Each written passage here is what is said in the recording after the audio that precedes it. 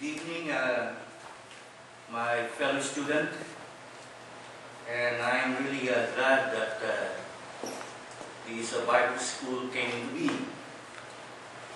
And I would like to share something to you, which Pastor Hector, our senior pastor, when we first met in my first year over here, actually, I don't expect really that I'll be part of this Bible Institute. When Pastor Ronnie, who is now the associate pastor of our senior pastor, when I met him, he said to me, you want to do some voluntary job in like helping some construction in a church. And he asked me, do you go to church? Yeah. He said, but before, I'm not really that active in church. And I shared something to him that when I was young, back in the Philippines, our house is near a church, a small chapel, Catholic church. And I used to go over there. I became a sacristan, serving the priest.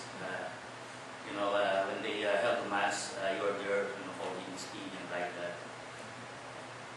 And then my father told my mother, maybe Efren can become a priest.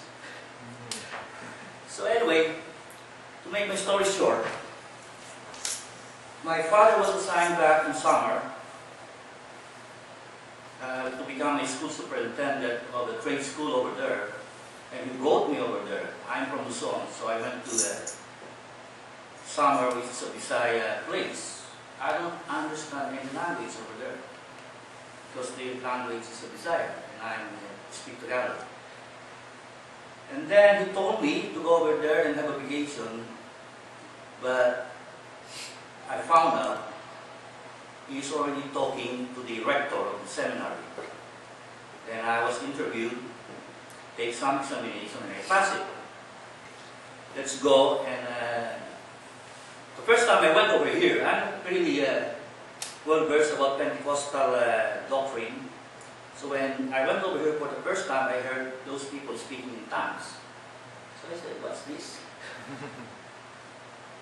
Well, and then I started looking at the Bible, and then this gift was there. So I said, wow. So I became interested, actually. And then Pastor Hector, while we're doing our work there in the Sinda, we're doing some work over here because Pastor Noni told me, okay, let's let Pastor Hector to build up the church. Because actually, the condition of the church is not like this before. Since you don't have any baggages in you, can you just look at the church? You see, like maybe I can call myself the first custodian of this church under Pastor Hector. So I sleep in the car for the first month because I cannot commit to him to be a custodian in this church because I have also my own agenda. I told him I will stay only in LA for a very short time. So I start talking about, because I came from the farm, do some research over there. And this feast that I'm talking about, Pastor Hector, is the feast that was served by Jesus Christ to the multitude. See, this is the feast that St. Peter is feasting in the Sea of Galilee, and this is Tilapia. Well, this is what I'm doing back in the farm. And then Pastor Hector told me, okay, forget about this thing that you're talking about. First, learn about Jesus Christ. So I said, okay. Then now, and finally I accepted to be a custodian, so I entered the hall, our hall over there. And, one of the room over there I'm staying. It's a bodega actually. So you cannot even find me there because there's so much trash that's over there. And then Pastor Ronnie and me started helping in reclaiming room by room. And then Pastor Hector told me about his vision about this church. That we're just having this kind of lands, casual team, and he's talking about, I have this kind of vision that someday there will be a lot of pastors over here that there will be a school, like a Bible school. Because he even asked me, Efren, do you want to attend the Bible school in LA? You'll pay the tuition fee. I said, later. And then finally it came into being that this Bible school is now in existence. And I'm so happy to be part of the pioneers. Actually, you guys are really part of the cream of the crop. We have to sacrifice, because this thing that we started, we have to finish it. And the vision of our pastor, he called me the big brother. Sometimes he cannot understand me sometimes. You know, we have some differences in life that we clash. However, like Pastor Noni, is also sometimes we cannot understand Pastor Hector. If you will know Pastor Hector before, 4 years ago, he is totally becoming better and better now. Totally a different person. And like Pastor Hector said, that I'm a different person also, unlike before. Because we're trying to push our own agenda. So once you push your own agenda, nothing will happen. It's like you serve. If you're going to push your own agenda, you cannot serve God. See? And when I'm looking in this, in our school, it says Los Angeles Ministerial Bible School, lambs. And what is lamb? It is the sacrificial animal that, you know, the chosen people is sacrificing that to get something. Because a lot of people think when you sacrifice something, you lose. You know, it's like, why I have sacrificed my life for this guy? Why you're doing it? Because you know that you're doing it for the sake of what? Gaining some consideration also. And this sacrifice, sometimes you give something, you give up something that you value most. Like for example, last year, going here in the cold of the night, we're sacrificing. And some are not here because they're sick. But we have to go on. See? And if you people, especially the young students of this school, I'm looking forward that you will be the first pastors that under Pastor Hector is dreaming about. You will start something that is beautiful, because we started something already that we know is beautiful. You know, I was looking at the scripture. They say prophecy. When you prophesize something, there is what they call short prophecy and a long prophecy. Our vision before, maybe we can call a short prophecy, and it's now fulfilled. We have our Bible school.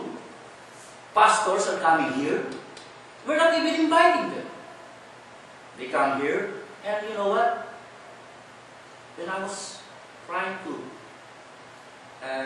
remember those days, I'm telling myself, I was laughing. Pastor Hector is talking about having a Bible school, and how many people he got? Not even 30. See? Sometime back, one of our members is already up here.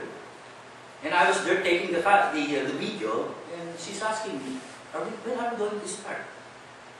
I said, you can start now, there's no more people. It's all about us. When we pass the 50 attendance, we're so happy. And now, 100, from 30, it tripled, or actually it tripled. And I'm so happy that for 4 years, I've been part of this. And a lot of people don't know. And when I came here, what I see only here is in remembrance of me. Of what? This thing is not here. So, Pastor Hector said, okay, Efren, can you put back the sign of Foursquare Church? what really stands for. Like Jesus Christ, it's the same yesterday, today, and forever. But I said, okay. So we start shopping, looking for some letters. And then I said, okay, we can make, because I would like to make the thing like something that's really special. So I said, okay, I'm going to carve it one by one, out of labor. So I sacrifice for each letter that we have over there to do it. Then I started making the cross. And most of the members are even laughing at me, saying, what are you doing? I'm going to make a cross in front. And those members, I found out, they don't know, they don't have a cross in there. That cross over there that they know fell down already. So they're not observing. So Pastor Hector said, what kind of cross are you going to put? How big it is? I said, okay.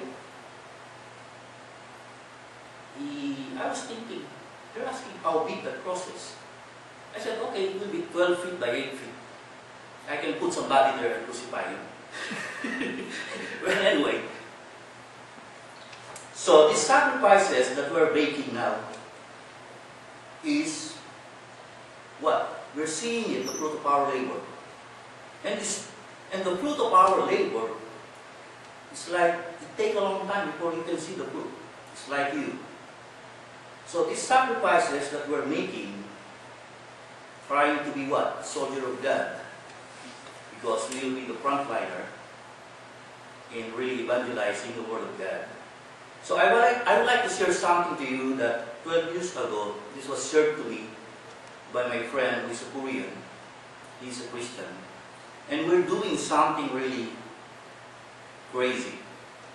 And because of faith, we try to do something that's really, for everybody, it's really crazy. Actually, this story is about actually this was, the one who wrote it is anonymous, and they say this is one of the sermon of a preacher. And this story is about this deck of cards. I would like to show something to you. Because a lot of people sometimes judge people because of what they're doing. And this young soldier, okay, who was in the bunkhouse all alone on one Sunday morning. It was quiet that day. The gun and the mortars and landmines, for some reason, hadn't made a noise. This young soldier knew it was Sunday, the holiest day of the week. He was sitting there. He got something in his hand, and this is the deck of cards, and laid them across his lap. And then there's an army sergeant, and came in and asked, "Why aren't you with the rest of the platoon?"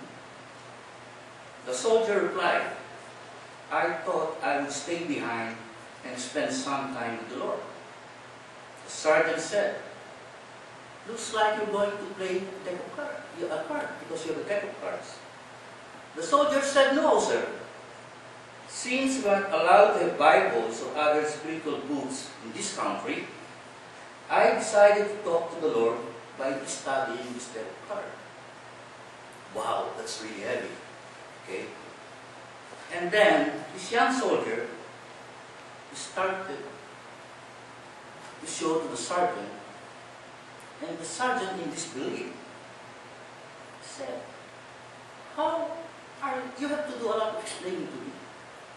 And then this young soldier started showing something to this sergeant. He said, "You see, sir, when I look at the ace, it reminds me that there is only one God, the God that created heaven and earth.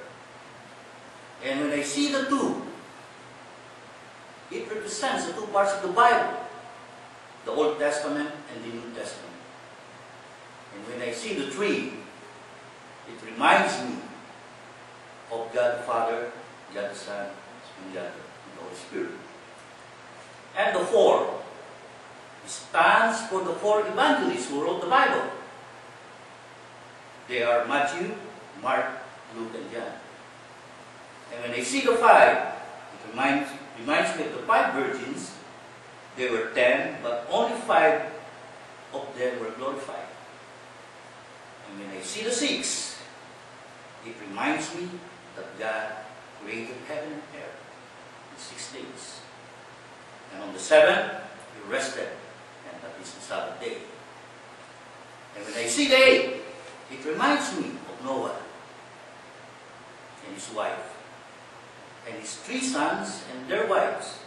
These are the 8 righteous people that was saved by God when He, made the great flood. And this is the first time that God destroyed earth. And when I see the 9, it reminds me of the lepers. There are 9 of them, there are 10 of them, and 9 did not even give thanks to Jesus. And when I see the 10, it represents the 10 commandments that was God gave to Moses on the tablet of stone.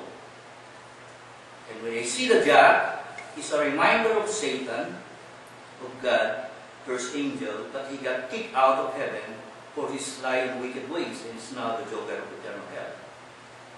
And when I see the queen, it stands for the Virgin Mary. And when I see the king, it stands for Jesus, for He is the King of all kings. Wow, amazing, right? But what really struck me about this story is about when this soldier started to continue what he's saying to this sergeant. He said that, when I count the number of dots in this deck of cards, I counted 365 days. We see 365 dots, which is the 365 days in a year. And this deck of cards is 52 cards. This is the numbers of weeks in a year. And there are 4 suits of this card, which represents the 4 seasons in a year, which are the spring, summer, fall, and winter. And each suit contains 13 cards. These are exactly 13 weeks in a quarter. So what really struck me about this deck of cards, the way it was explained, is really amazing. You cannot deny that is the truthful thing. It's like the Bible, this is the truth. And so, this young soldier said to the sergeant, so when I talk to God, all I have to do is have this old deck of cards. And the sergeant just stood there. After a minute, with tears in his eyes and pain in his heart, he said to this young soldier, can I borrow the deck of cards? Well, for us, these sacrifices, like a soldier who will sacrifice his life for his country, for us, we are sacrificing something for our Christian life. And this sacrifice that we're going to do is a living sacrifice in which ourselves. By accepting Jesus Christ will be now the center of our life. And for us, a lot of us over here already started really putting aside themselves and putting Jesus Christ as the center of their life. And I hope that most of us over here will finish this race. Because when God tested Abraham by sacrificing his only son, that was promised by God to be given to them. And it took him 100 years to have Isaac. And then God asked him to sacrifice his only son. Wow. That's really what we call a total sacrifice. Only son, you waited for so many years, 100 years, and then God will ask you to sacrifice your only son. But because Abraham had this faith in this one God, and he said, well, I'll do it.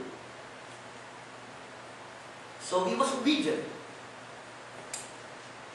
Even though he really loved his son, he is obedient to God and had faith in God.